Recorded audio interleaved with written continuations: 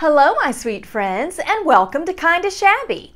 My name is Becky, and I am so glad you stopped by. Today I have several Pinterest-inspired projects sure to add a festive touch of fall to your home. Well, there is lots of fun in store today, so let's get these projects started. For our first project, I am taking my inspiration from this adorable little pillow. I think that is so cute. It's also very rustic and very primitive looking, and I want mine to be a little more on the farmhouse side. So I'm going to be using these ticking stripe fabrics and also this natural cotton muslin to create my idea of that pillow. I'm going to be starting with my letters because whatever you use as the template for your letters will determine the size of the pillow that you're going to need. And I'm going to be using the Iron Orchid Designs in typesetting to create those letters. I also bought this fabric ink on Amazon and I've not used it yet, so I think this is going to be the perfect project to give it a try. So I've pulled out the letters that I'm going to need and I have them on my thin mount here. And then I also have a strip of my cotton muslin fabric that is wide enough and long enough for all of the letters that I'm going to need. And then I squirted a little line across the top. And now I'm taking my brayer and I'm going to get ink on there.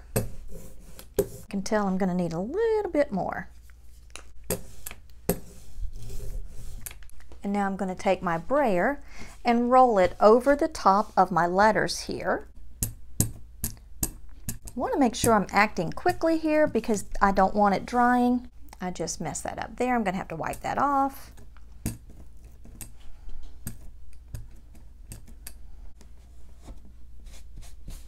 And I'm going to turn it over, press it down, and then just walk my fingers over all of the letters here to make sure that I'm going to get some good ink transfer to my fabric below. And I also left space between each of the letters here to give me enough room to get my scissors in there and cut my letters apart. And I'm going to lift this up. Ooh, it's much darker than my normal Iron Orchid Designs ink that I use. I really like that. I'm going to set this aside to let this dry, and I'm also going to go and wash the ink off of all of my tools here. The only thing I noticed differently about the fabric ink is that it has a little bit of an odor to it. Other than that, it is just absolutely perfect. I am so thrilled with how this came out. I am going to continue letting it dry more thoroughly, but it is dry to the touch right now, so I am going to cut out my letters. And as I'm cutting them out, I want to leave a little bit of an edge there because I plan on fraying all of the edges. So that's going to give it a nice little rustic farmhouse look as well. So after cutting out all of my letters here on the cotton muslin, I just thought they were so very flimsy, so I stamped them again, and this time I put them on drop cloth fabric, and I like that thickness and that consistency much better. Next, I made myself a little template out of cardstock and just drew a little jack-o'-lantern face. And if you're not confident in your jack-o'-lantern drawing abilities, you can always Google an image that you can use as a template for your little face. Then I pinned my template to my orange ticking and I cut that out. And I was going to use this ticking behind that, but I thought that it was not standing out enough. So I decided to use the black and white check instead. And I just traced around my little pumpkin template to cut that out. So then when I get those two pieces together, that is really cute. I thought I'd bring the camera in a little closer so you could see better what I'm doing. I'm using some Fabri-Tac glue and just a very small amount that I am going to place in areas where I'm not going to be stitching because I don't want that to gum up my sewing machine. And I'm just going to put a little bit on my finger and just dab it around in areas, as I said, that I'm not going to be stitching. But if you want to glue your entire project together, you absolutely can do this entire pillow with glue. But I just like to stitch mine. Tap it around in here. That way when I start stitching, it's not going to start bunching up. I cut 2 pieces of my drop cloth fabric at 9 inches by 24 inches. So I'm going to start by folding this piece in half. That's going to be my front, kind of finger pressing it to mark the middle. And then I'm going to place my little jack-o'-lantern face on there. And I'm going to pin that into place. And just double check to make sure that's in the middle. So now that I have all of that pinned on, I'm going to go to my sewing machine and I'm going to use black thread to stitch around each of the eyes and the mouth and also around the outside of the pumpkin to secure that in place. But you could use iron-on fusible webbing to adhere your pumpkin, or you could also use some type of glue such as the Fabri-Tac, and that would work just as well. But I like to stitch, so I'm going to go ahead to my machine, stitch all of that down, and then we'll be right back. And now that I have my little pumpkin face stitched on there, I'm going to kind of rough up these edges so they look more rustic and frayed. And those little frayed edges are going to look just adorable. And then any of these that are sticking out, I'm just going to clip those off. And then you can see how cute that turns out when everything is all frayed and trimmed. I just like that. So super duper cute. And now I just need to place out my letters.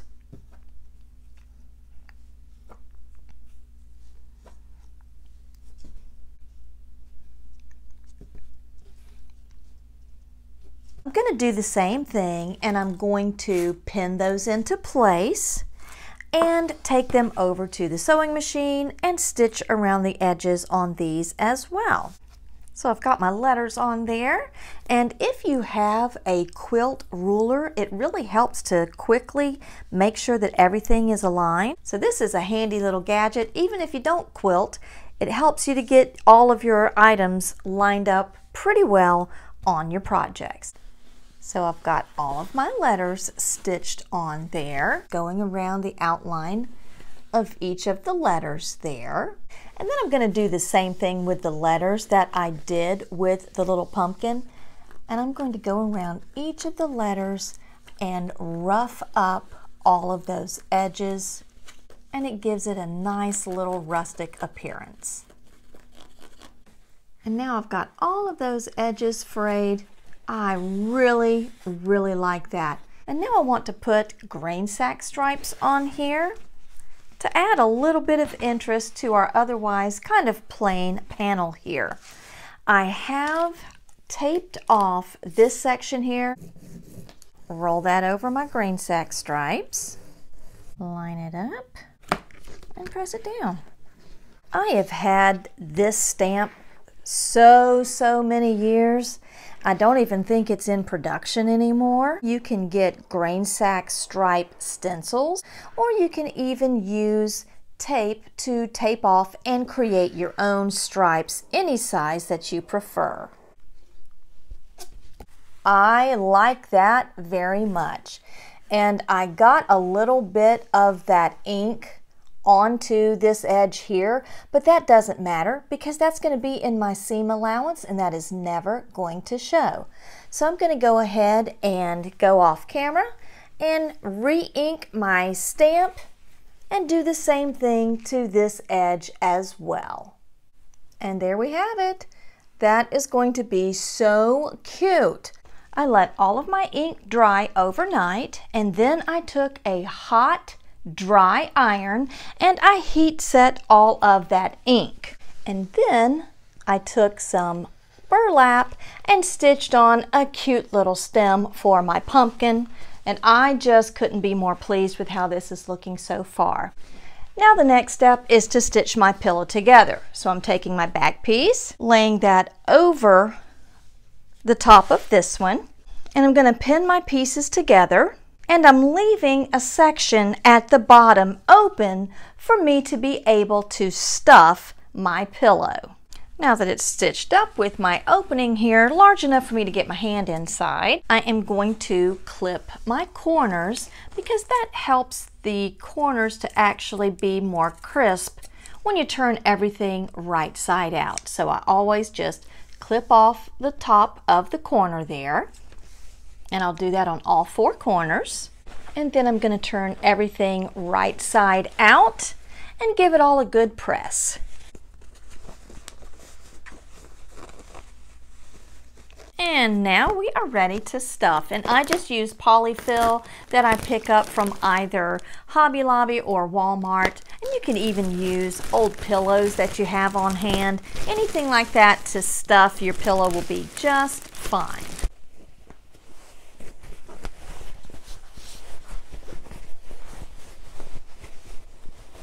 Now it's all nice and stuffed, and I've got one more trip to the sewing machine to stitch that up together, and then we are finished with our adorable little pillow. So I actually have this stuffed pretty full, and this would not fit underneath my sewing machine presser foot, so I just took a needle and thread and did an overhand stitch to close that up. I am just so pleased with how this turned out. I think it is absolutely adorable. Well, now let's go ahead and move on to our next project. So this is the inspiration for our next project. Isn't that just the cutest? So just get yourself an empty can of pumpkin and also some florals to create a gorgeous little fall inspired floral arrangement. So first I'll be cutting off a section of this floral styrofoam here. That way all of my flowers are going to stay in place. So I'm going to make an imprint. Kind of hard to see there, but at least I can see the outline and know how wide I need to make my cuts. This isn't sharp, but I can still use it to make some impressions in this floral foam.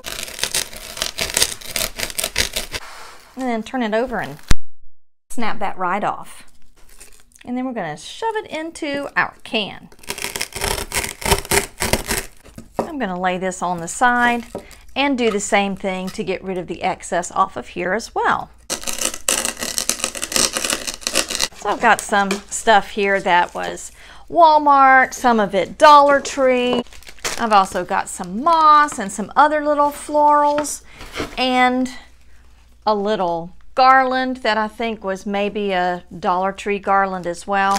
So I'm just going to start putting some things in there and just see how I like it. But I do like all of these traditional fall colors. I think that is just so pretty.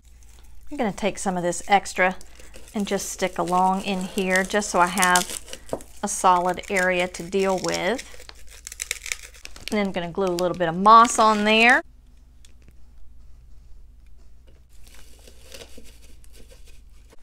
And then I'm going to clip some of these off here because I don't want to stick that whole thing down in my can. And then I can just pop these in and play around with the placement.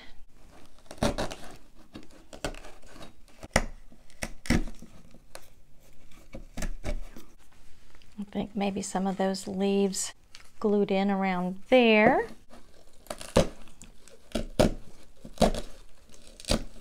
And then I'm just going to continue adding some leaves and some of these other little flowers and fill in here just so all of that looks nice all the way around our little can here.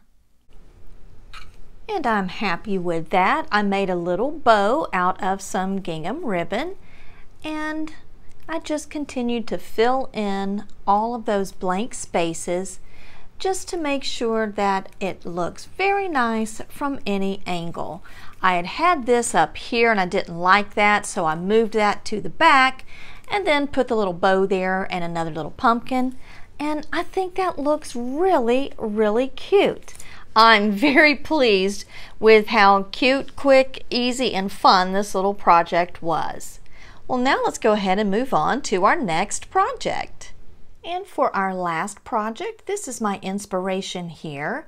And I do not know how to do palette knife painting, and I don't have any of that textured paint either. So I'm going to be using some clay and also some stamps from the Iron Orchid Designs Fruitful Harvest collection that has these beautiful little pumpkins in there to create a similar look.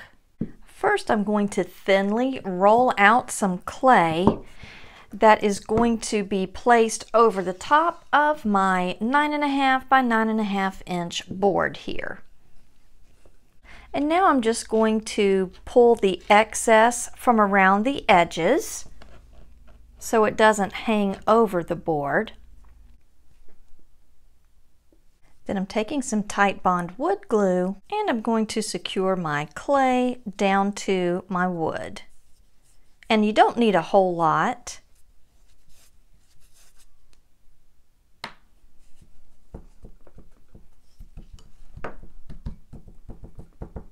And then I'm just going to gently roll over just to make sure that my clay is nice and firmly attached to my wood.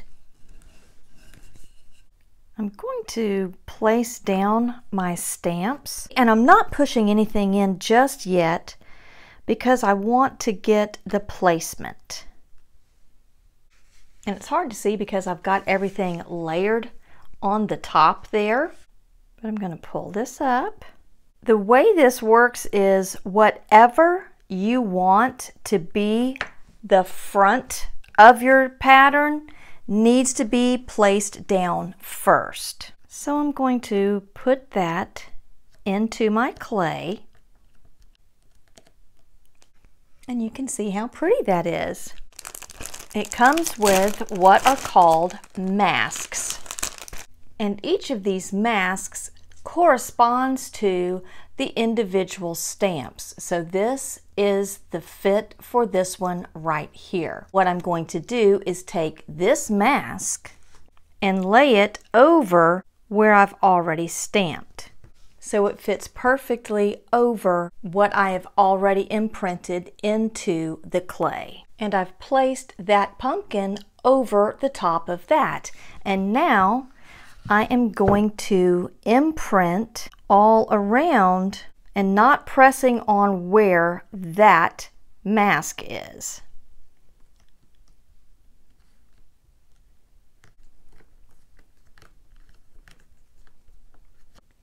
So then when I remove this,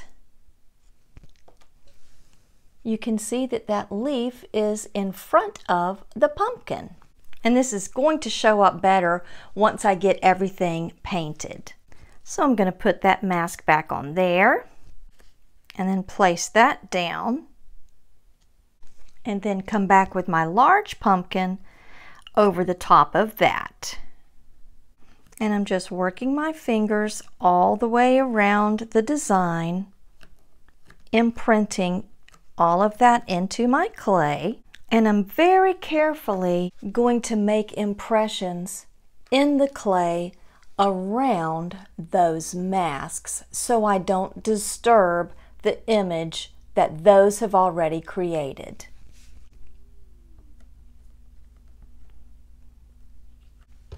So then I'll lift this up.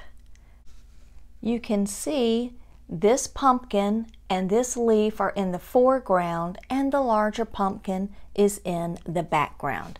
I'm actually going to put that back down. I didn't stamp this too well, just to get a better impression right there. That's a much better impression right there. So I'm going to let this dry, and then we're going to come back and get some paint on this, and that's going to bring out this gorgeous design and all of our individual little elements that we've added to our board. So now that I have let this dry overnight, I'm going to be painting my little pumpkins here, and I'm using the Waverly chalk paint in the colors pumpkin, hazelnut, and moss. And as I start painting, all of those little details start to come out. So I'll finish painting my leaf here. And now I'm coming in with that hazelnut and painting on my little stems here. Now we come back in with our pumpkin and we start filling in our pumpkins.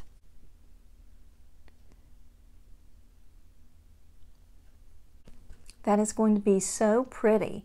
So I'm just going to take a few minutes and paint both of my pumpkins, and then we'll come back and get some wax treatments to bring out even more of our details.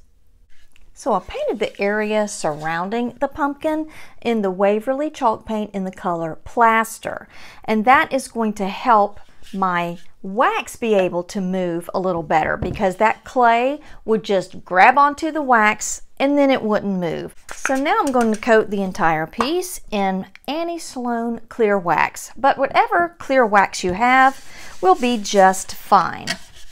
I'm just going to rub that over the entire surface in a circular motion. And then I'm going to wipe away the excess and just kind of buff that into the surface. And now I'm going to be adding my dark paste wax over the top of that. And that's just a personal preference. You definitely don't have to do that. I just enjoy adding that dark wax. So I'm going to rub that in. And when you first add that dark wax, it looks like a hot mess. But when you take a rag and you start wiping off the excess, you can see how that just settles into those creases and all those crevices and just looks so, so gorgeous. So I'm going to continue adding my dark wax and then coming back over the top and wiping away the excess. And you can leave as much or as little of that dark wax as you prefer. Oh, look at that leaf. Oh, just gorgeous. And I just love using that antiquing wax. It just settles into all of those cracks and the imperfections in the clay, and just really brings out all of the details in our leaf and our pumpkins. I just love that. Well, now all I need to do is get everything styled up and show you how beautiful all of this week's projects turned out.